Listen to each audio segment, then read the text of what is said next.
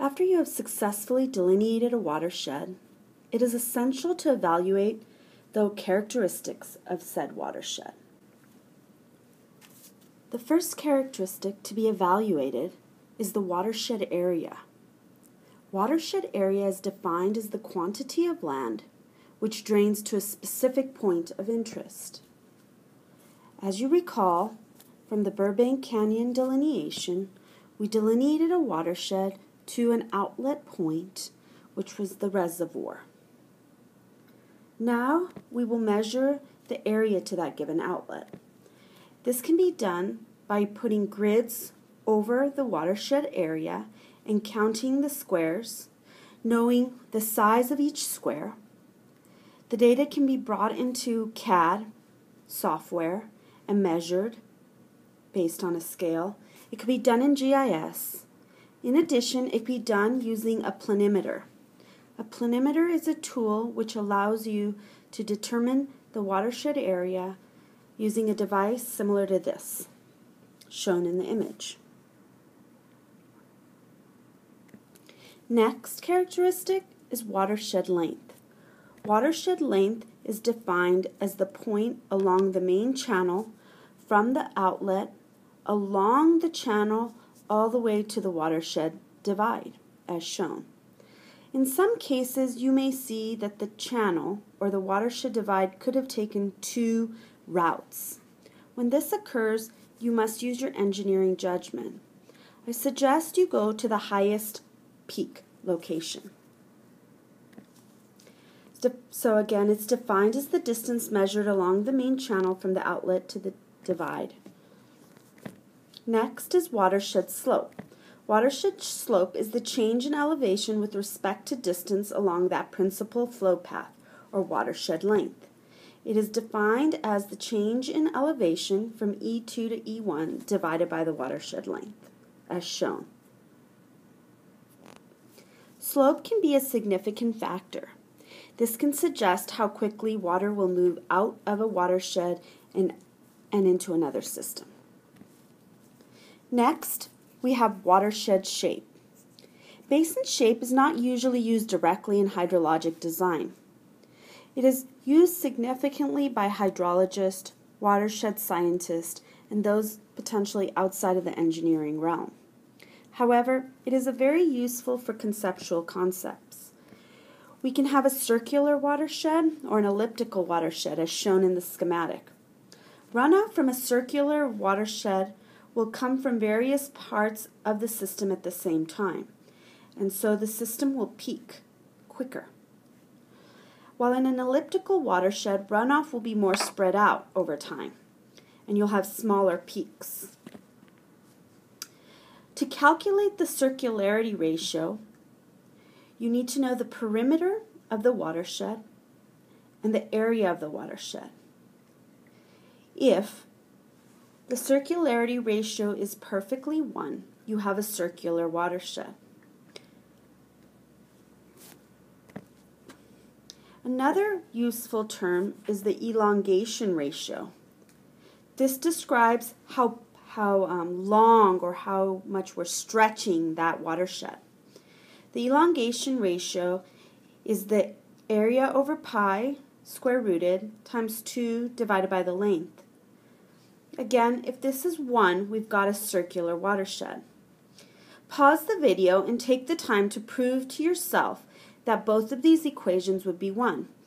Put the circumference of a circle for the perimeter and put the area of a circle for the area term. And you will notice that everything will cancel out and you will be left with an answer of 1. Next, we have land cover. Land cover is a very useful concept. As we increase impervious surfaces within the watershed, we will result in a higher level of peak flow. Higher peak flow rates and volumes will result in flooding and potential downstream impact. In addition, higher impervious factors will result in quicker response of water within the watershed. meaning you have less time to decide or make a decision, so our travel time is much shorter. On the other hand, a pervious surface, similar to the one shown in the first figure, will have a higher degree of infiltration. And so you note, as the surface becomes more and more pervious, you go from a potential 50% infiltration to only a 15%, and in some cases even a 0%. You're going to have longer travel time due to infiltration and roughness. Why? Because water will move slowly through the watershed when it's in contact with vegetation and grass. The longer travel time will result in lower peak flow rates, lower volumes, and lower overall flow rates, because the water has a tendency to be absorbed by the environment around it. Next, let's discuss surface roughness. Surface roughness is measured through the use of the Manning's equation, as you recall from a hydraulics or open channel course. Flow rate is a function of the cross-sectional area, the hydraulic radius, and the slope of the channel, or in this case, the surface. Hydraulic geometry is important so you can actually quantify the area and the wetted perimeter of your surfaces. I've provided you with general calculations of that. It should be noted in the equation, if you see an M, that is a Z. So in the triangular section under area, it says MD squared. It should say ZD squared. Next, soil characteristics become a very important thing to understand in hydrology. Soils vary based on the amount of sand, clays, and silts that are present. When we are looking at soil characteristics, we think of clays as being composed of particle sizes less than a d of 0.002 millimeters. However, if the diameter is between 0.002 and 0.02, we're talking about silts. And if the particle is between 0.02 to 2 millimeters, we're talking about sands. This will affect how water is absorbed in the environment. This should be a review from geotech, but if you have 40% sand, you would read it this way. If you have 20% silts, you would read it this way. And if you have, as a result, 40-20, that's 60. That means you'd have 40% clay. You would read it this way. And you would see where they intersect. And they should intersect perfectly. I have my 20 at the wrong spot. But it'll intersect perfectly, and this would tell you have clay soils.